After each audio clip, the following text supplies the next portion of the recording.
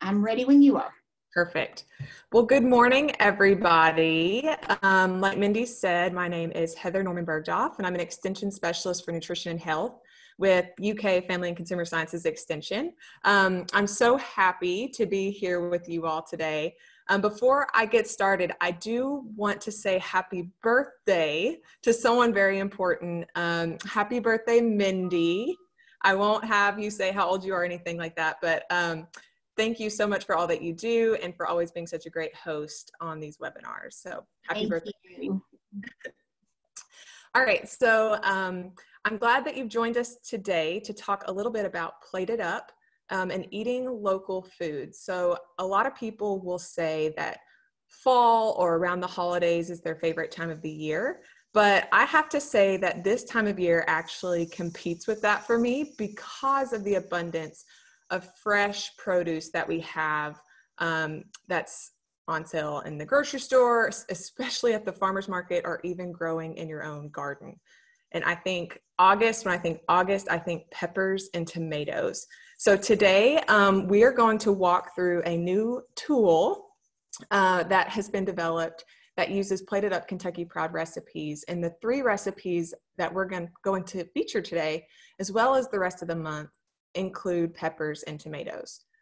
So many of you may have seen Plated Up Kentucky Proud, the logo, on other extension products. Maybe you have recipe cards, you've seen them at the grocery store, maybe you've sampled Plated Up Kentucky Proud recipes at the farmer's market. But I wanted to give you guys a little bit of background about this project, essentially. So it's actually a decade old. Plated Up Kentucky Proud has been around that long, and I think that's why it has so much recognition across the state.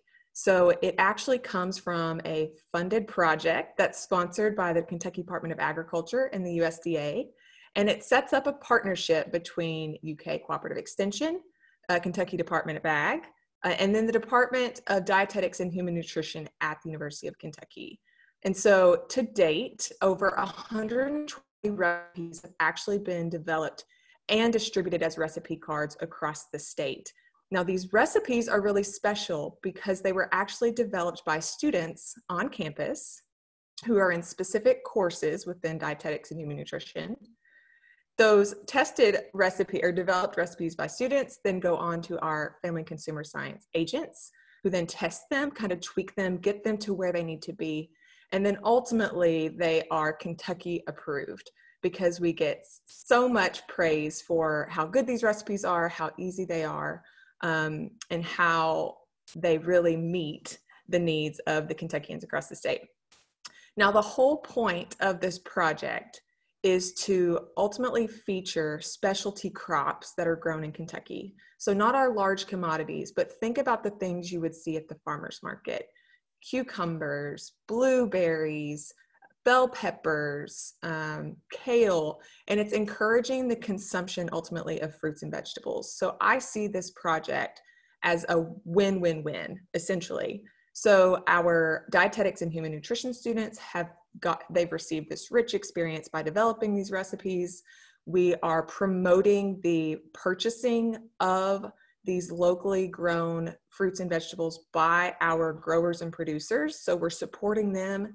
And then ultimately we're encouraging the consumption of more fruits and vegetables, which we know is great for everyone. So that's just a little bit of the context behind this project. And you can see why it is so popular and so well received.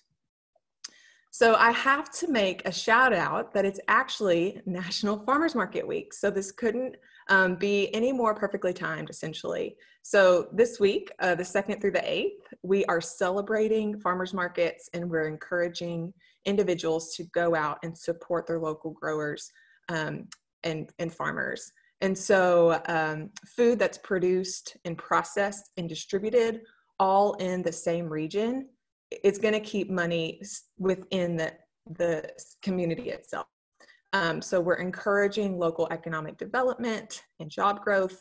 And they're essentially a great way for small farmers and businesses to sell their products without the added costs of shipping, storage, and even managing their inventory. And so we want to encourage and support these local growers and farmers and producers by purchasing their products. And that's what Plated Up Kentucky Proud does. We're, again, investing money back into the economy. And then not only that, but if we are harvesting these items at peak freshness, their nutrition is going to be the best they can be, as well as the taste is going to be the best that it can be. Many farmers markets actually support our federal nutrition assistance programs. So, you might need to check and see if SNAP is accepted at your farmers market, or even senior voucher programs. And if you essentially just search for the USDA National Farmers Market Directory, you're going to be able to find out some of that information right there at your fingertips.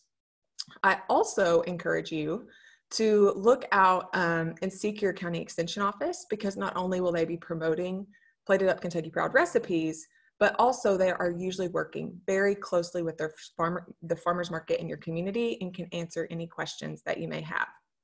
And then I ultimately want to direct you to planeatmove.com/resources, because this is a great website that gives additional information about farmers market and also provides resources for kids to help them be engaged in purchasing local foods, as well as learning about the foods that you may be purchasing at the farmers market itself. So any way to get kids involved and teach them about the importance of farmers markets and communities, I think it's a great thing that you can do. All right, so what the research says. I mentioned that Plated Up Kentucky Proud was a funded project, and so there's actually been some research that's been done on the project itself. And so over the last few years, we've actually been able to show that adults who shop at their local farmers market report eating more fruits and vegetables daily compared to the state and national averages. And when they try a Plated Up recipe and or receive a recipe card, we also saw that that was linked to an increased likelihood of purchasing and consuming locally grown produce. So that was the whole point of the project to begin with. So it looks like we're moving in the right direction.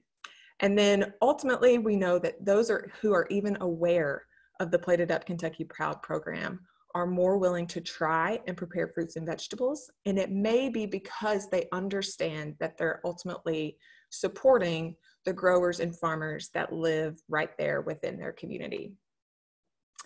Okay, and so we love new recipes, we love trying new recipes, but we wanted to take our recipes a step further and make it even more practical for families that are living across the state of Kentucky. And so, I know all of you all are busy, whether you're raising a family and you're working.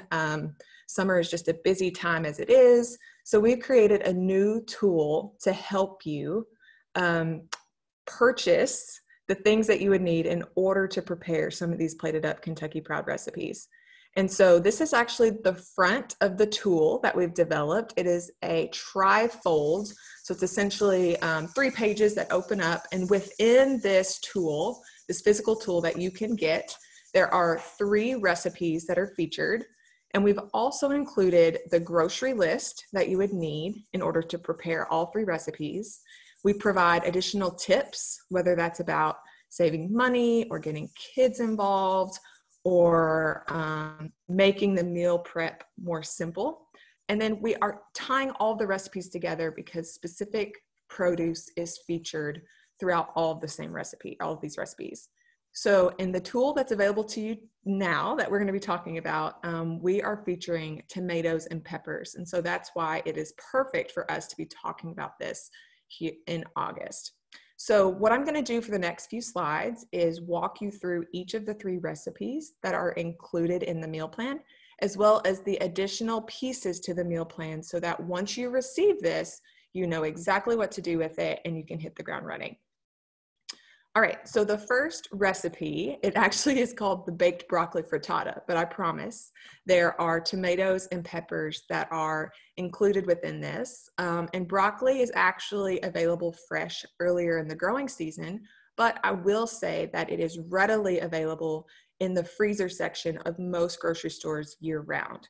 So if you can't find it fresh, and it seems it's a little bit more expensive at the grocery store in the produce section, look in the freezer section. And so we are going to be including broccoli, tomatoes, peppers, and green onions within this recipe. I don't know about you all, but it's always so surprising how expensive colored bell peppers are when they're out of season, okay? And one of the reasons is that they have to stay on the plant longer, they take longer to grow and ripen, and so that's gonna add to the cost of them throughout the year. So when they are in season, take advantage of the lower cost, whether that's at the farmer's market or on sale at the grocery store. And so this one includes a red bell pepper, and sometimes that can be twice the cost of a green bell pepper. And so again, take advantage of this time of year to eat some of this produce that's more expensive during other months. Now, how could you make this a meal? Well, when I saw this, my first thought was Brenner. I don't know about you all, but we do breakfast for dinner regularly. So you could really make it a balanced meal by adding some whole grain toast, maybe some fresh berries. Blackberries are still in season here in Kentucky right now, and some yogurt. Another idea would be to make this dish earlier in the week, and then you could essentially use it as a leftover, and you have breakfast for every day of the week, and it should last you for a few days in the refrigerator. So a lot of versatility with this first recipe. The second recipe that we're going to talk about is the grilled pepper and portobello mushroom sandwich. I love food, I love nutrition, and sometimes I'm intimidated by preparing mushrooms, but this is an awesome recipe. I think maybe if you're even a little hesitant about trying a portobello mushroom, this is the way to go for you to try it out first. So again, this recipe has Kentucky peppers, which we know are in season right now and should be available to you at the farmer's market through the rest of August, maybe into early September. We want to look for bell peppers that are firm and have a smooth skin. And then a way that you could make this a meal easily would be to add some pasta salad and some sliced apples, and there you go. Fruits, veggies, you've got your grains as within the pasta salad itself. All right, and then the third recipe included within our meal plan is perfect for August because it includes tomatoes and eggplant. And eggplant is something else that some people are a little hesitant to maybe try, but this is a great way to introduce that vegetable to your family. So you, again, want to look for eggplants that are smooth, deep purple skin, and not too big, so about 3 to 4 inches in diameter. And then for tomatoes, you want to look for ones that are actually heavy for their size and give a little bit to pressure. So yesterday, actually my 2-year-old son picked it was a pretty large tomato off of a plant. And I thought, oh man, it's a little too early. It needed it a couple more days. But when he handed it to me, I literally was surprised at how heavy it was. So then I thought, maybe this guy was ready. So that is a great indication if that tomato is ripe and ready to be eaten. So for this dish, to make it a meal, I would look at a garden salad. Maybe you have some fresh peaches because those are usually a summer fruit that we have. But you could just go with a canned peach as well, and then adding some whole grain garlic toast, and you've got a well-balanced meal. Okay, so those are our 3 recipes. Now I'm going to quickly talk through all of the other pieces that are a part of this meal plan. So the first piece that I want to highlight is the compiled grocery list. And so essentially all 3 of the recipes have been combined. And so here are all of the ingredients you would need to prepare all 3 of the recipes that we are featuring. So one thing that I do want to point out is that it does not include very common pantry staples, and we'll get to that in a second. But we don't want you having to purchase salt and pepper every single time that you go to the grocery store, or olive oil every time you go. So this is something you need to pay attention to as you're putting the rest of your grocery list together.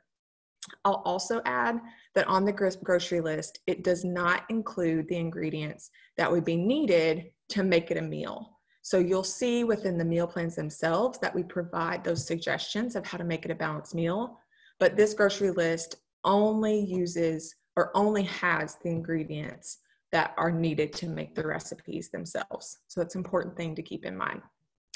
So I mentioned those pantry items. We actually pull those out and list them separately. So you can look at the pantry items that are needed, and if one of these aren't if you don't have one of these, then you would need to add it to your grocery list. So again, a lot of these are going to be some common herbs and spices, as well as baking items, so sugar, salt, flour, those types of things. So always check your pantry before you actually do your grocery shopping to make sure you don't need to add any of these pantry items to your grocery list themselves. I think this is a great opportunity if you're starting to experiment more with herbs and spices to start to build your cabinet over time. So maybe you've never used dried parsley before, but these recipes call for it. It's a great way to get that into your spice cabinet, and then you may be more likely to use it in the future. And then we also pull out all of the items that you may be able to find at your farmer's market. So maybe you make it a goal every Saturday morning to go to the farmer's market. This puts together all the produce you may be able to find there. I will say that all of these items are included in the grocery list. So be sure you only purchase once. Don't purchase them because they're on your grocery list and then turn around and think you have to go to your farmer's market. We just wanted to pull these out so we could highlight how many different fruits or vegetables you're actually going to be eating during the week because you're choosing to prepare these plated up Kentucky Proud recipes. And then kitchen equipment. So this is something, if I get a new recipe, I quickly glance through how you prepare it to make sure that I have everything that I need to even prepare it in the first place. And so this pulls out all of the kitchen equipment that's needed for all 3 recipes. So you can quickly take a glance, see if maybe, oh, I don't have a 9x13, but I've got 2 8x8s or, some other size baking dish. It allows you to plan in advance. Maybe it requires a slow cooker. Well, that's not going to be, if you need a meal quickly, that's not going to be a good idea for you to prepare a meal. So you can look at this, kind of plan out maybe even during the week if you know what your schedule is, what recipes would be a good day for, or what time and how long it'll take, those types of things. So just kind of helping you plan and prepare so that you are more likely to take the time to prepare a fresh meal at home. And then within every meal plan, you'll also see that there are some tips and suggestions, and these will vary. We have several different iterations of our meal plans, but in the one that we're talking about today, we actually provide suggestions for how to get kids involved. So with the eggplant Parmesan rollatinis, that name is really fun. You could kind of play it up with a younger kid. You could actually have the children roll up the eggplant slices themselves.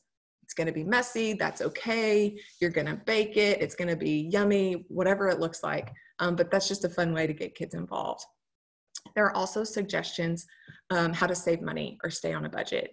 So one of these recipes calls for a fresh cheese that you grate. Well, shredded cheeses that you find in the refrigerated section at your grocery store may be a much more budget-friendly substitution instead of that fresh cheese, and it may last longer. So again, that's a consideration that you can look at whenever you're going over your grocery list for the week. And then fresh herbs, you can often replace them by dried herbs, which have a much longer shelf life. And so there's lots of resources at the Extension office about using herbs and spices, but essentially you're going to divide the quantity of whatever the fresh herb is by 3 because your dried herbs are going to be much more concentrated in flavor. And then the last tip and suggestion that we have is you can truly simplify kitchen equipment in this case. So a 9x13 is going to work for both the frittata and rollatinis, even though they may call for a different size baking dish. And then I know with the portobello mushroom sandwich, it actually calls for a grill. Well, that's not readily available for a lot of people. So all you need to do is just use that oven broiler instead, which everyone usually has within their home that they could use with their oven. So again, just some simple twists and changes to kind of make it easier for you to prepare these different recipes for your family. All right, so how do I get one? Maybe that's the question all of you are thinking right now. So this is where I'm going to encourage you to contact your local Family Consumer Sciences agent at your county extension office. And so you can call them up, you can send them an email, you can request one, you could stop by the office and pick one up, or we could have them mail one to you. Simply just say that you're interested in a plated up Kentucky Proud meal plan featuring tomatoes and peppers. And then once you receive that, you can start preparing those recipes. If you don't know how to find your county extension office, I'm going to encourage you to visit extension.ca.uky.edu for a list of all the county offices and contact information. And I will say that there really are limited quantities, so we're encouraging you to kind of jump on it, run, don't walk before these guys run out. So it is first come, first serve. So again, reach out to your FCS agent at your extension office and simply request a Plated Up Kentucky Proud meal plan. And then I also want to include a promo here. Every Thursday for the rest of the month, same time, same place as today, on our UK Family and Consumer Sciences Extension Facebook page, we're going to have different extension agents from across the state who are going to be doing live demonstrations of the 3 recipes that we walked through today. So we're going to have Lynn Blankenship in Metcalfe County. She's going to be putting together that baked broccoli frittata next Thursday, the 13th at 11 a.m., 10 a.m. Central. August 20th, Kelly Burgess down in Allen County is going to be doing our eggplant Parmesan rollatinis, which is really fun. And then August 27th, Carly Giles in Jessamine County is going to be doing the grilled pepper and portobello mushroom sandwich. And then last, I just want to encourage you guys to reach out and be involved with the Plated Up Kentucky Proud project. You can see all of the different ways to connect with us on this on this slide right here. Please visit our website where you can find, again, over 100 recipes that feature produce that's grown here in Kentucky. I know that when we get our box from our Community Supported Agriculture, our CSA share every week, once I see what I have, I immediately go to the Plated Up Kentucky Proud website. It's sorted by produce. So if I get a ton of tomatoes, I directly go to the tomato section, and then I'll find something that we can put together in our house. Engage with us on Facebook with our Plated Up Kentucky Proud page. We also have Instagram and Twitter, so we kind of fit everyone's needs when it comes with the social media platforms. If you have any specific questions for me, feel free to send me an email, heather.norman@uky.edu. Mark your calendar for the upcoming agent demonstrations. And then again, I'm encouraging you to run, don't walk, reach out to your county extension office and request a Plated Up meal plan. And that is all I have. So I'll take any questions that you may have at this time. Otherwise, we are finished. I'm looking at the chat box right now, and I'm saying it's great resources that people have to share. They're appreciative of the work that you've put into this project. We are very fortunate to have Heather working on the project because her knowledge is so great, and she does really lend lots and lots of great ideas and additional things that we've not had before. So that's exciting to have. And I'm always looking for creative ways from you guys of how you use the Plated Up Kentucky Proud project or the recipes and how we can share that widely across the state. So again, I just put my email address in the chat box, and I'm happy to answer any questions you may have or just hear great suggestions that you have. So thank you all. Thanks, everybody. As Heather said, we'll be back here again next week at 11 a.m. Central, 11 a.m. Eastern, 10 a.m. Central, and Lynn Blankenship will be presenting our recipe. In the meantime, we hope you'll run out to your extension office and get a copy of the summer meal plan. And make sure you ask for the one that does include the peppers and tomatoes, because we do have others. And Heather will be back with us again next month on the 3rd of September to share about the fall meal plan. So thanks for all of you for joining us today. And thanks, Heather, for a great job.